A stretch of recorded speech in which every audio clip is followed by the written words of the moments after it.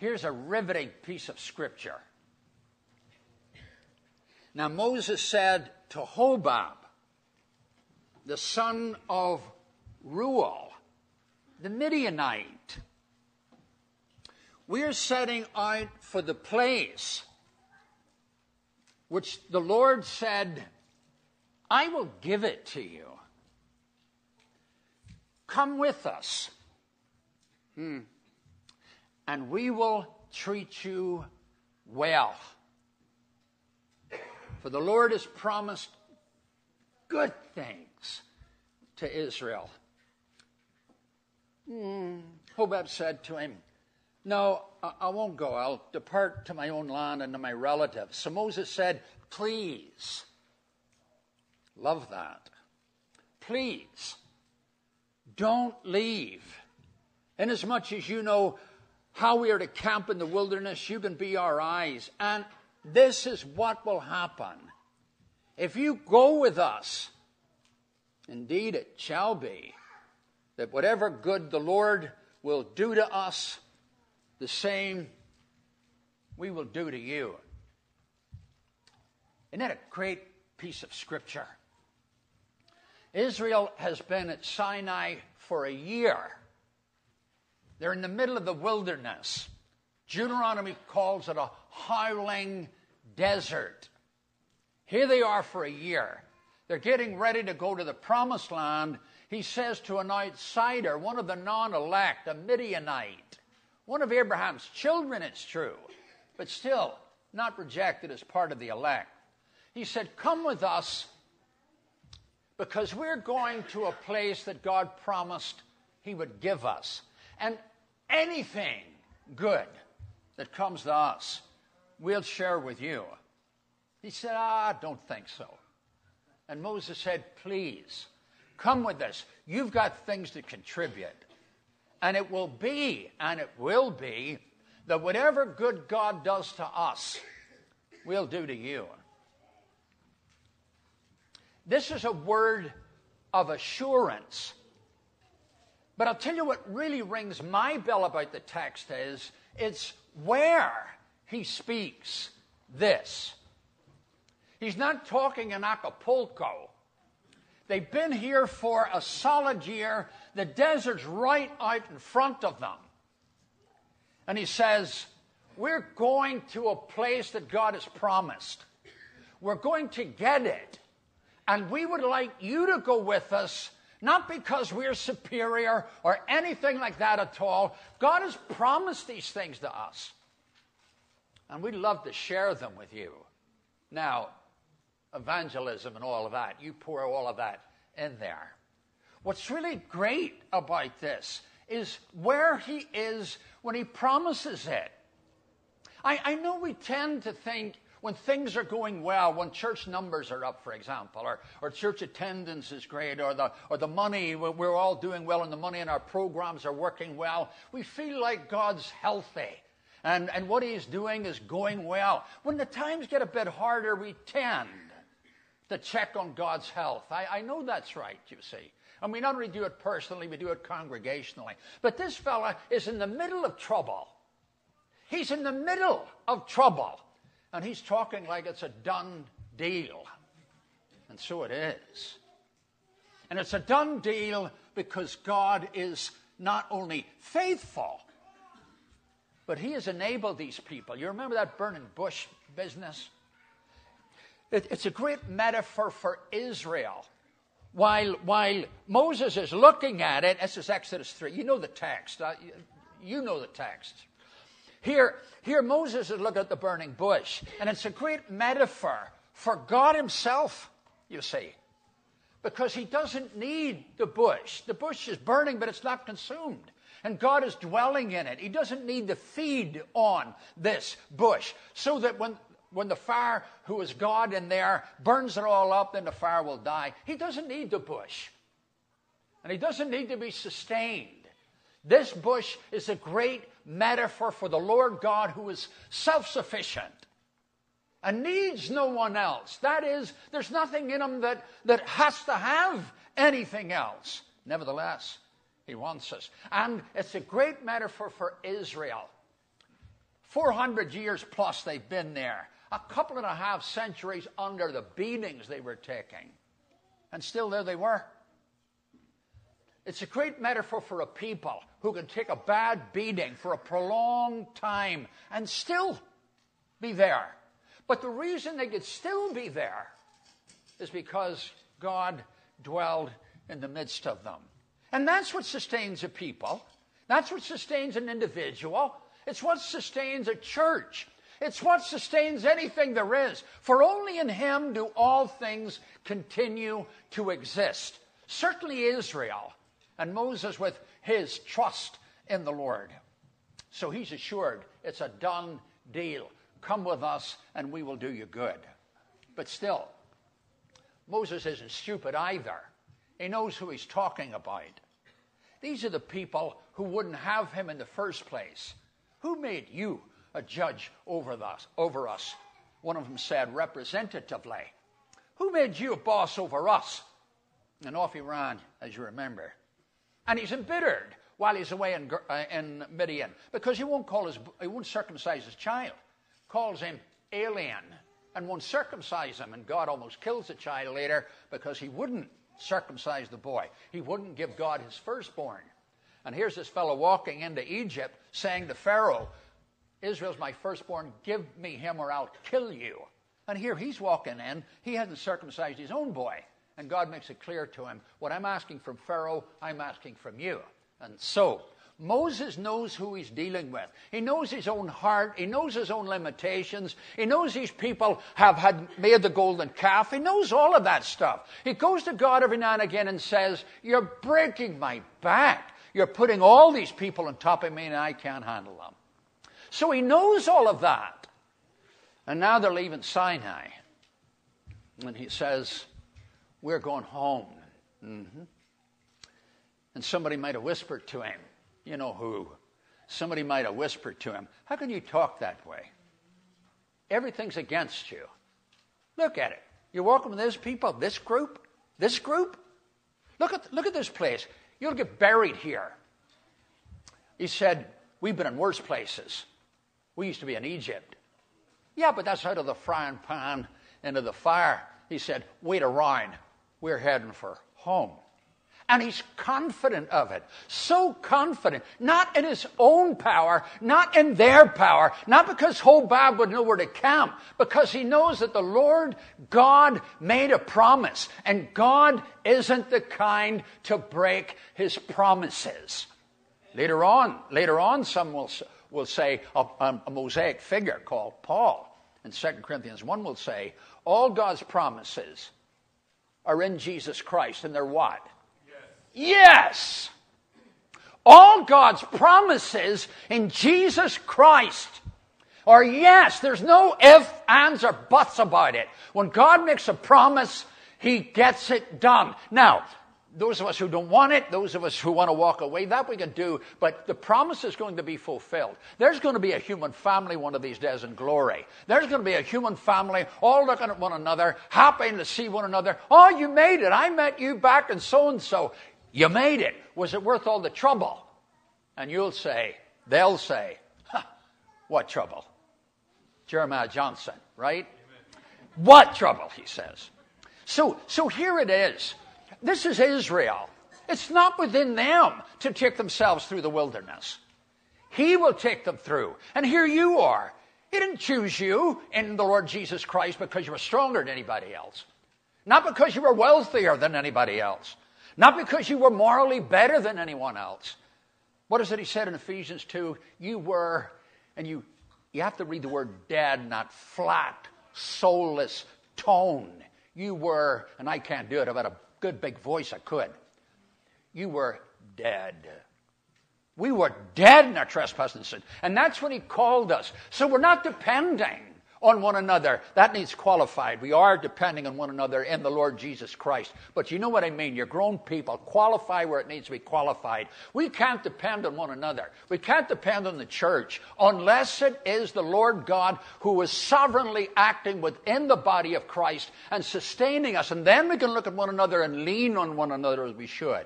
But we are equipped because God is with us to get us through the wilderness.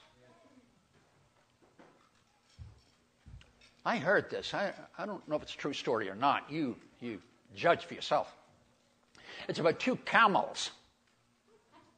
They're talking camels, but I don't know if it's a true. I don't know if it's a true story or not. But the son camel says to the father camel, you know, and I haven't been dressed up in boots like this since I was a kid. I thought I was getting time to get all dolled up to come here, and I'm in boots not even laced up. I'm just noticing my big feet. That's why I mentioned it. He said to his father, look at my big feet, he said. They're all padded and bouncy and all of that. What's the story about those?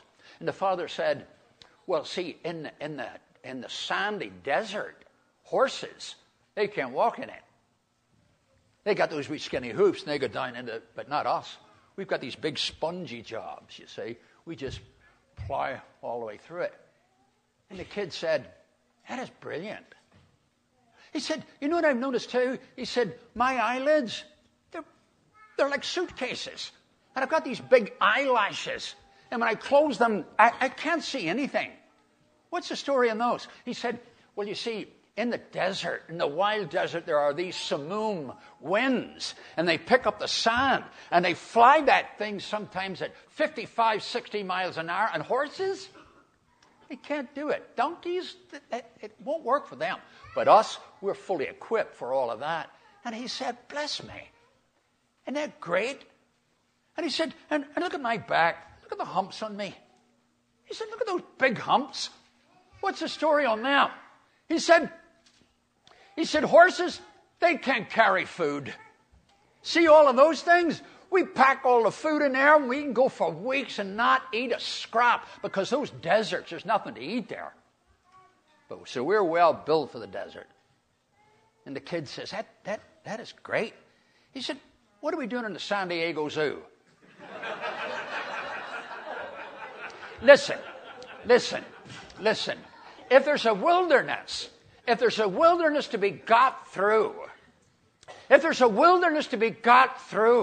and if there's anybody equipped to get through it, we are it. Not because we are we, end of story, but because we are we in the Christ. We are the people in whom God dwells. And we do live in the wilderness. We do know about cancer. We do know about broken marriages. We do know about lost children. We do know about kids that have gone off and hurt themselves and hurt their family. We do know of parents who deserted children. We do know of economic crises when businesses are lost and homes are lost and people are worried sick. We know all about that. We don't need lectures about how tough life is. We've been through it. We buried our own, for pity's sake. We've watched them in the hospices and in the hospitals. We've watched the doctors screw things up. We've watched people die in loneliness. We've watched some of our own children, or at least the children of those we love more than we love ourselves, going through awful time. Quit preaching, we would say to the world. Quit preaching to the church as if we didn't know. We know all about it.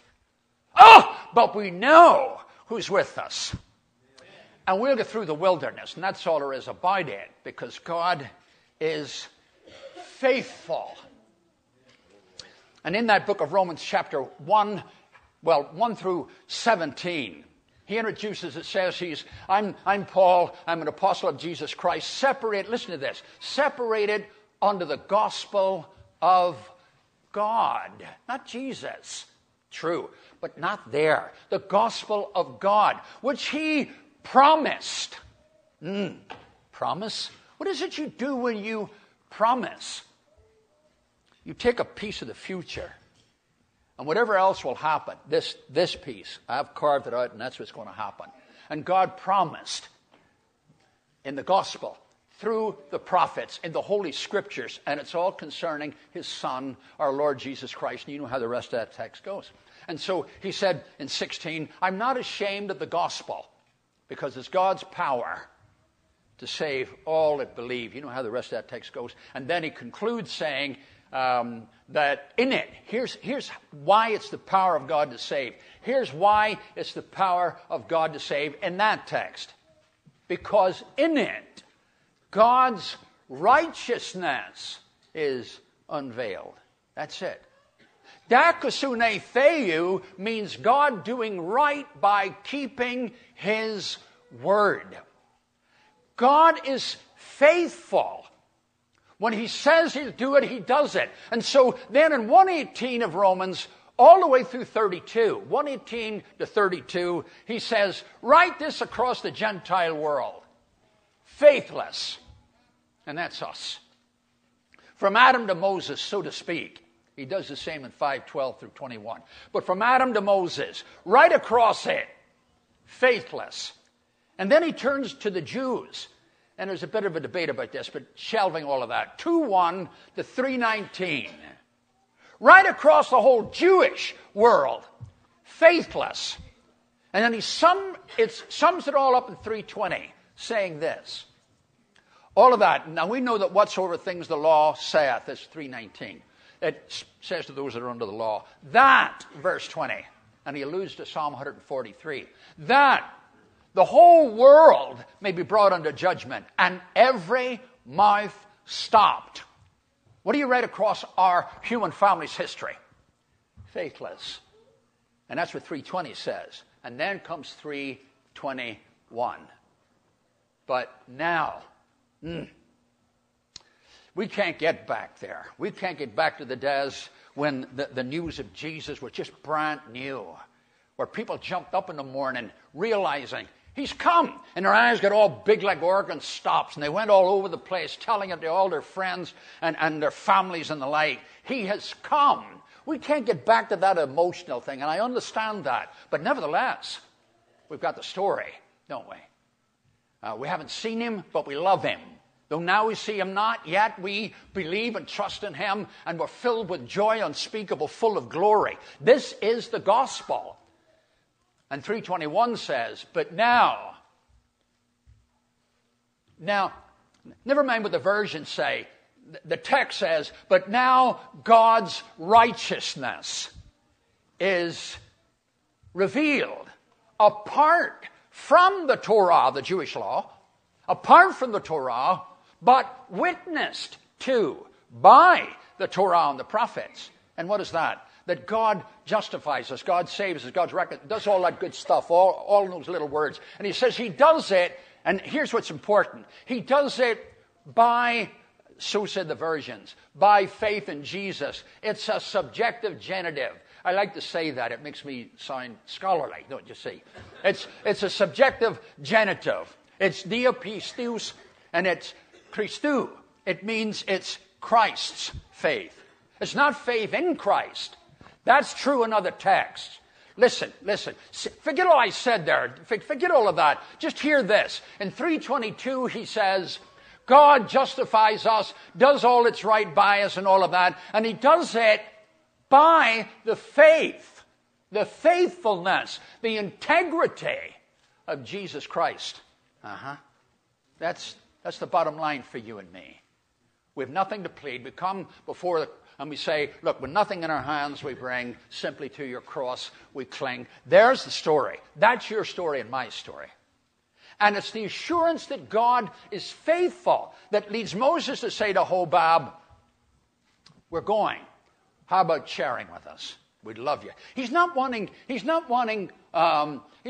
more people for God.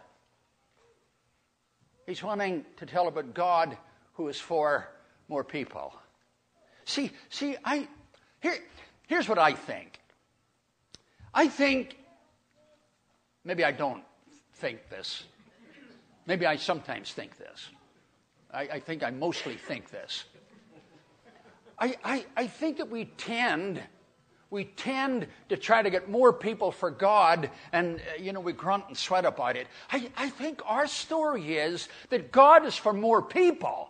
And if we present a God who not only loves the church, but who loves the church and creates the church so that the church can bear witness that He loves the entire human family. And Moses' offer here is to one of the non-elect, share the blessings that God has promised us and will fulfill to us. I think we need to be doing that. 3:16 says, 3:16 says, for God, it's 20 to 8. Is that 20 to 8? It's 20 to 8. You thought it was 10 o'clock, didn't you? No, 20 to 8, and I'm close to being done. And three, what? Oh, well. Ooh. See, I love this. I do. Honestly, I do. And somebody says, well, he loves it because he's up talking. Well, yeah. I love church. I do. I love it. And it makes me sound very noble and all. I'm not very noble. But I can't help saying I love our being together this way. I love this singing. What happens? Do people come up from the south and learn how to sing up here? We were down at wherever we were down at, where the Boswell family lives in that, down at church, wherever, Fairbanks, or up in Fairbanks. And I'm telling you, the singing was fabulous. And you people here can sing a bit, I'll tell you. So I love church, and it's not just that, oh, isn't he a lovely man? No, I'm not. I'm not a lovely man, but I love church. And, of course, the reason you would expect of me, and I feel this way, it's the Christ at the heart of it. It's the Holy Spirit who makes his presence concrete there. And it's the Holy Father who's above all, through all, and is all, who purposed the whole thing. And we're in great shape here. And I don't know what I was talking about before I started saying that. Do you know what I was talking about? What was I saying? And what about him? Bringing that God wants more. That's what I was saying. I was saying it's not our business to go out and get more people for God, though that's true. Our business is to go out and tell people God wants more. That's it. Oh, and now I remember John 3:16. I've forgotten that. John, I don't mean to be this flighty and all of that. I wasn't really ready when I got here, to tell you the truth. And after that meal, I can hardly stay on the floor. In John 3:16, it says, for God so loved the world, and you know how the rest of that goes. He doesn't want anybody to perish. And then he says in 3:17, because God didn't send his Son into the world to condemn the world. Why not? Because we had done a perfectly good job of it, all by ourselves. We didn't need any help for that. What we needed was rescue. He needed to bring us out of our trouble. Needed to take care of all the powers that we couldn't handle. Needed him to bring us out of the wilderness and bring us home. And that's why we love him. We love him because he first loved us. Somebody says, well, that's what he said to Job. You know, that's what Satan said. Well, Job loved him because he loved him. It was all rubbish. It's true that his love for us provoked our love in him, but that's not to say our love isn't genuine. Look, you know you're a sinner, and I know I'm a sinner, for pity's sake. And there are a lot of other people who know I'm a sinner. But we know we're sinners. Is there anybody that doesn't know that? But can you deny that you love him? Can you say, I don't care about him? Somebody say, well, write that down there. I do not love God. Sign your name to that. Would you sign it? Never. Not in the worst state you were in. You know you love him. He didn't come to condemn us. He came to rescue us. And that's the whole story. And this one who comes to rescue us is capable of doing it. Moses wasn't talking about a God who had nice feelings, and thought, well, I'd love to do that for them. Wish I could do it. No, sir. This one is capable of doing it. And when we preach the gospel, and we say in Romans 10:9, another text, particularly Philippians 2, Jesus is Lord. We're not inviting people to believe it. We're not saying Jesus is Lord if you take him into your heart. We're announcing that Jesus is Lord whether anybody likes it or not. For Jesus is Lord. We don't make him Lord. We acknowledge he's Lord. We don't put him on the throne. He's already on the throne. And if people don't want him, and we want people to want him, and we want us to want him, but if they want him or don't want him, he is what he is. Lifted him up, set him at his own right hand, far above all principality, power, might, and dominion, and every name that is named, not only in this world, but in the world to come. Not just down in the parks, in the wildernesses. For God is the Lord of wilderness. God is the Lord of cancer. God is the Lord of all the disease that leads up to the dying. And God is the Lord of dying. Oh, and that's who he is, and that's who we trust. And that's what we preach. And it's what we sing. It's what we sing. Don't we sing great when we sing those things? Whether we sound well or not is a secondary issue. But you sound well, you understand. But whether we sound well or not, we know what we're singing. It's the substance. It's the heart. We pray it. You say the name, a 12-year-old. He's a brand new Christian. He's up to lead his first prayer. And what's he feeling? He's all nervous, isn't he? And he starts to pray, and he's got that, Lord, and he's all wavering in his voice, because he's scared. When he's done with the prayer, what does he say? In the name of our Lord Jesus. And as soon as he says that, if you listen really hard, shh, shh, shh, shh, shh. Hear it? A dragon way somewhere, squealing, fear and agony. A 12-year-old boy names the name of Jesus Christ, and the whole satanic kingdom starts shaking. And the dragon screams in agony, knowing his day is coming. This is what we announce. This is what we pray. And on Sundays, it's what we eat. And it's what we drink. And we take seriously all the problems. Our own inner ugliness that I'd love to be through with this. And our sins, we defy them, don't you see, when we sing. We defy them when we pray. We defy them when we eat and drink. Not just new sins, old sins. Not just weak sins, strong sins. Not just the kind that you can tick off with your jacket. No, invincible sins. We say, when we eat and drink, he's Lord. Lord of the whole thing. Took care of the sin issue. I don't need to be worrying about it anymore. This is the God who promised. This is the God that Moses speaks about. And this is the God who's sure. It's 7:45. I'm nearly done. This is the God that Moses spoke about. And the good news is that when he speaks in Jesus Christ, he will say, I'm the God of Abraham, Isaac, and Jacob. Same old God. Not a new one. The old one. The one who's always been there. The one who made all the promises. The one who saw them through their lives. And as he saw them through their lives and saw Israel through into the promised land, whether they were faithless or not. And when they got really bad, he said, I'm going to make a what?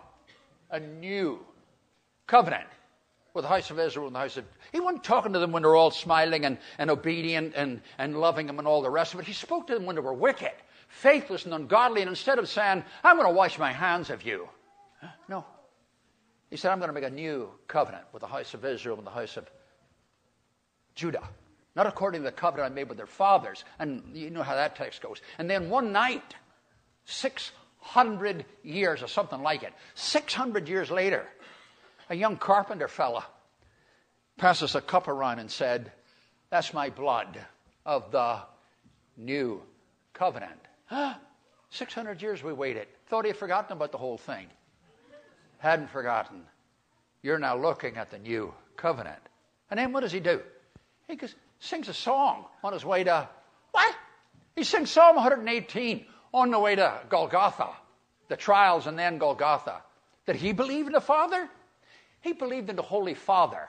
And on the cross he says, Father, into your hands I commit my entire life. Left on the cross, the Father letting them do all that they did, his own nation rejecting him, people sneering at him, his friends run off, God help them, all of that going on, and here he is, saying to his Father, I trust you. And Peter, putting the words of David in his mouth, I beheld the Lord always before me. He is at my right hand, I'll not be moved. Cancer? Going to move us? It won't, will it? What will move us? What will make us leave? What will make us say, well, he started the job, but he won't finish it? If there's a Hobab anywhere, we'd say to him or her, if Hobab will work for a woman. But anyway, we would say to any of them, God has promised us there's a day coming. There will be a day of resurrection. And the glory of it all way beyond our imagining. And we would love you to come with us. And here's what we've got. And we'd unpack the story of it and tell it about him. And let him then do the rest with these people. And we will say this. He's faithful, and it'll be done. Here's the last thing I'm saying. Frank Borum, it'll take me about 5 minutes to say it. Frank Borum, born in Tunbridge Wells, England, something like 40 miles from London. He was a preacher fellow. He went to New Zealand first, and then he went to Melbourne, where my sister lived. I baptized her into Christ 6 months before she died. Thank God. Yeah, wonderful. So, what was I saying? Frank Borum went to Melbourne. And he and his friends, when they went for a walk, they didn't walk just around the corner. They'd walk for days, you see. And they decided to go north, or I can't remember, north instead of south as they normally went. But this was the direction they never went. They walked for hours and hours and hours. And as they were walking and seeing ordinary things, you know, a big fancy car with big fancy people in it. I like fancy cars and big fancy people, so I'm not criticizing them. But here, a big fancy car and big fancy people flew by them with half the speed of light, but not so fast where the women couldn't look out. And, you know, it always has to be a woman who's got sympathy. Oh, look at them. They're walking and we are driving, you see. So they flew up the road, and a couple of minutes later, it flew back at the speed of light, and the women were, no doubt the women, were looking out the window. Oh, poor things, you know. And the group thought, what was all that about? They walked for about another half an hour, and then they realized what it was all about. The road ended with a big fence. It was a dead end. And I like to imagine that fancy group going back to their house, sitting down at a big fancy table with their 15 knives, 14 forks, and a dozen spoons, eating their fish paste and all having a nice talk, and then going to the drawing room afterward, and some woman saying, I feel so sorry for those poor people. At least we were driving, and those poor things walked. So it must have been tough on them. But her sympathy would have been lost on them, because they got to the end of the road, and there's this big fence, and they wouldn't have it. They climbed the fence. He said, Borum says, we went up a hill for several hundred yards under a lot of trees, and we come out on the crest of the hill. And he says, down there before us lay paradise. He said it was utterly and absolutely glorious. He said, I took it all in. He said, the sky was never bluer, the clouds never fluffier.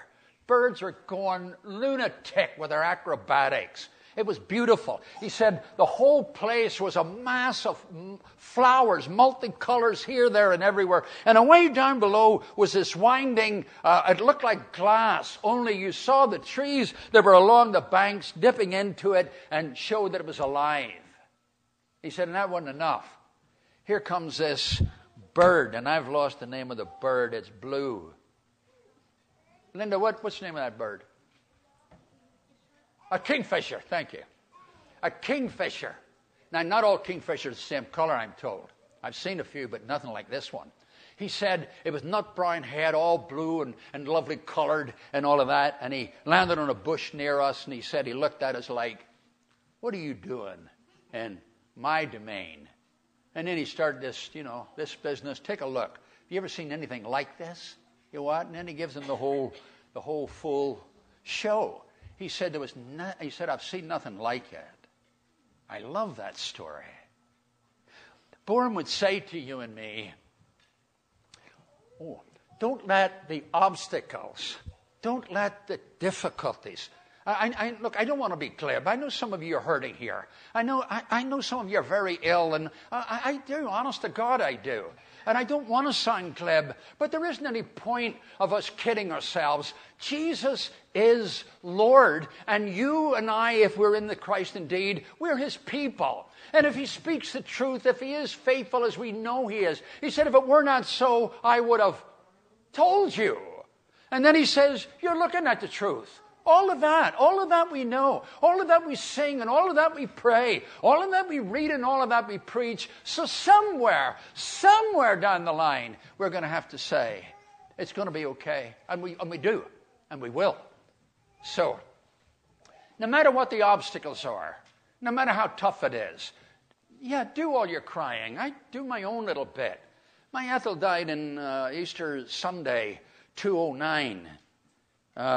And so coming up on Easter Sunday, she'll be 2 years dead. And every now and again, I'm absolutely unzipped. You know what I mean? It just, But aren't you the people who say it's going to get better? Aren't you the people who say it's going to be all right one of these days? See, that's what I need to hear. And that's what I need to hear you sing. And that's what we all need to hear. Sing to one another and speak to one another and story to one another. This is our business, to speak the gospel. So no matter what the obstacles are, climb them. Over on the other side of the obstacle, up a little hill, under the tree, and out there one of these days, our eyes will open. Paradise. That's good news, isn't it? Yeah, it is. The Lord bless you and keep you. The Lord make his face to shine on you and be merciful unto you. The Lord lift up his countenance upon you and give you peace. Thank you.